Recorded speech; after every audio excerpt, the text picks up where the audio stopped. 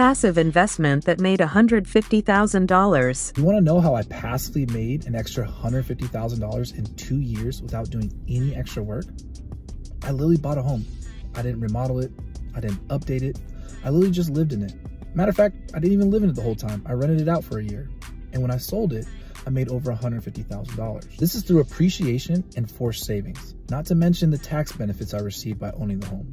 All things that you do not get when you rent.